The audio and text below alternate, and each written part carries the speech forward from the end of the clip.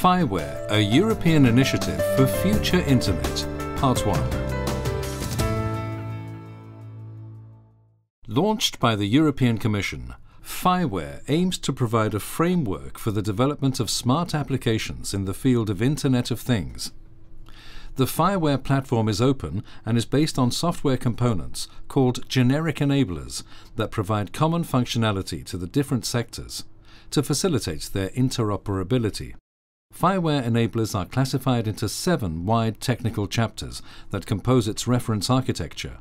These technical chapters are Cloud hosting, which offers generic enablers that comprise the foundation for designing a modern cloud hosting infrastructure called FILab to develop, deploy and manage future applications and services, which include enablers of other chapters.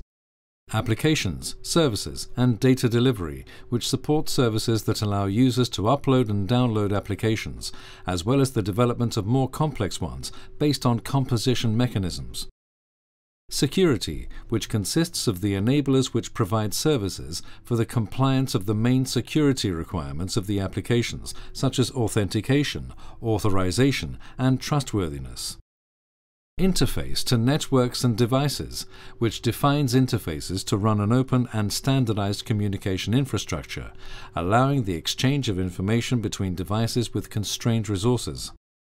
Advanced web-based user interface, which offers capabilities for improving the development of applications that include interactive 3D graphics, immersive interaction with the real and virtual world via augmented reality, and many more.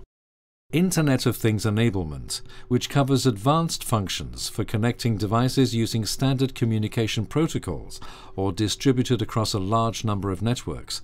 In particular, it allows the integration of constrained resources devices with the following chapter. Data context management, which facilitates the development of innovative applications that require gathering, publication, processing, and exploitation of big data in real time. An important generic enabler of data management is the Publish-Subscribe Context Broker, which allows the publication, updating, and subscription of context information. This is a key component for implementing IoT solutions. We will see an example of collecting information from various sources to send data to FILab, but first we are going to describe how to believe instances of a FIWARE component like Context Broker. The instantiation procedure in FILab consists of 3 phases: registration, configuration of security settings to enable communication from external machines, and configuration of the instance deployment. The first phase of the process consists of registration in FILab through the link shown. To do this, select the Sign Up option. Then click on the Request Community Action button and fill in the form to apply an account that will permit you to use the FILab cloud resources.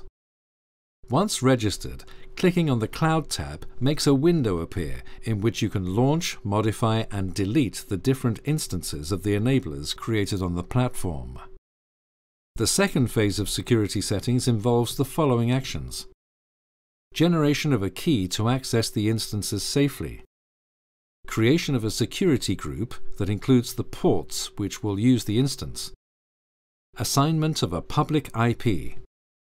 In the Compute menu of the Cloud window, select the options Security, then Key Pairs, then Create Key Pair, and add a name for the key. This key must be saved for later use. After that, in the same Security menu, select the options Security Groups, then Create Security Group and specify a name and a description.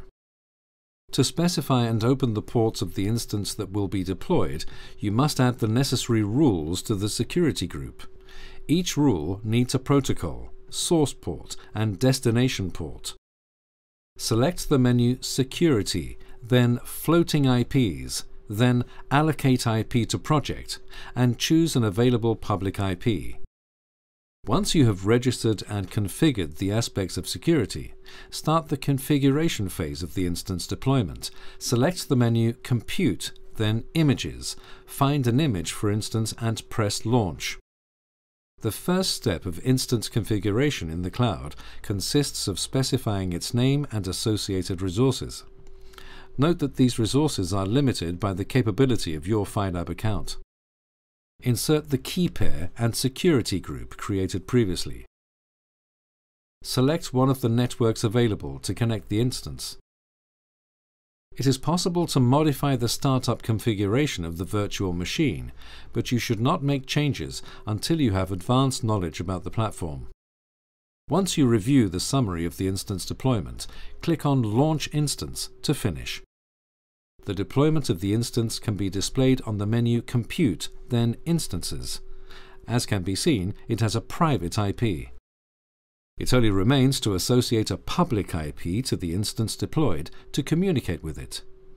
To do this, go to the menu Security, then Floating IPs, then Actions, then Associate IP, and associate the public IP with the private IP.